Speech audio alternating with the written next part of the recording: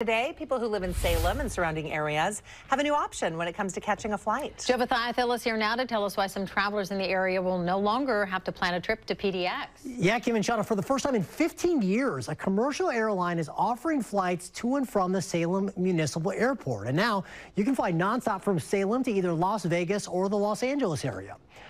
Avalo Airlines, their first flight from Salem actually set to take off any minute now. It's an 8:30 nonstop to Las Vegas. That flight, by the way, was sold out. And tomorrow's first flight to Southern California, right now at 90% capacity. There's a lot of people excited about this. The Vegas flights go to Harry Reid International Airport. That's the area's main airport. It used to be called McCarran Airport. It's now Harry Reid.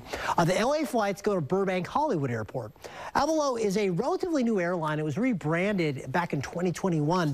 So today, in the last hour or two, we spoke with Rosa Ingram. She lives about 20 minutes away in Dallas and is flying on that maiden flight to Las Vegas to see her niece. And she says this will save her a long trip to Portland and the cost of having to pay for an airport shuttle.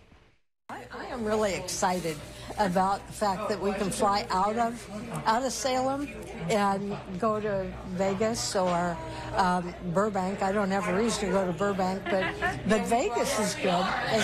As a matter of fact, I'm planning another trip in February to Vegas, so I'll probably use Avalo again.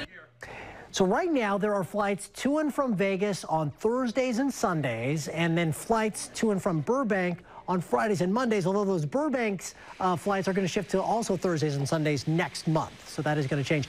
Both of the routes are on these Boeing 737s, and they hold about 149 passengers. Now, Avalo already offers flights from Medford, Eugene, and Bend, and it is very much a low-cost airline. While fares differ from date to date, you can get a one-way flight from Salem to Vegas or Burbank for less than $50.